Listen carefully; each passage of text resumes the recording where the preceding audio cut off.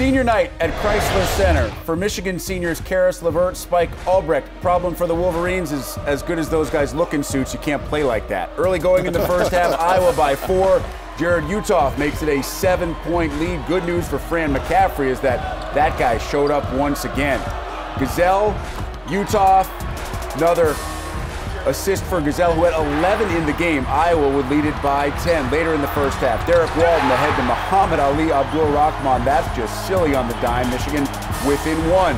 As Uthoff heated up, as did Peter Jock. The pull-up 3, I'm not sure if that was in the play, but it goes down anyway. It's one of those shots that's only good if you make it, as Mr. DeCourcy said several times tonight in the green room. 36-30, Iowa at the half. Middle of the second half, Gazelle steals the inbound pass and goes the other way. Did you know Mike Gazelle could two-hand Thunder Chunky? Yes. Iowa's up by 11. Michigan trailing by 6, 6 minutes to play. Zach Irvin. Michigan down by 5, 10-0 run. Over a minute to play, Iowa back up by 6. Uthoff breaks free and scores.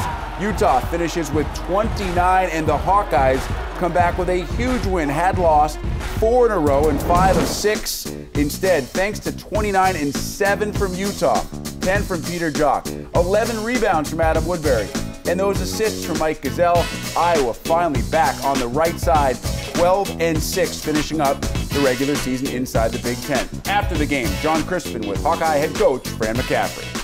Coach, you just came up to me and said, why do I do this? Sometimes I wonder, John. It is not the easiest job in the world. What is it makes it so tough for you?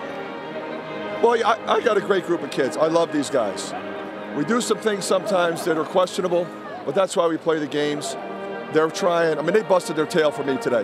Now, you said you wanted to come out, defense was going to be key, but you also made shots. How key was it to get off to a fast start? Well, like we said, John, if you play defense, a lot of times you come out scoring.